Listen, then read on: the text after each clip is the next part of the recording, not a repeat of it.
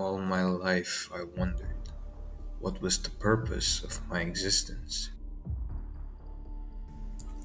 for I was always told that I was weird, I was creepy, and that I was different.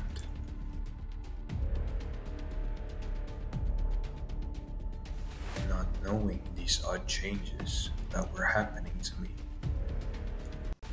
it felt as if I was transforming into a monster that I never wanted to be. But as time went on, I learned to accept my fate, becoming this embodiment of destruction, fear, and hate. I found amusement and purpose in destroying everything in my path, setting ablaze their homes as every single one of them begins to feel my wrath.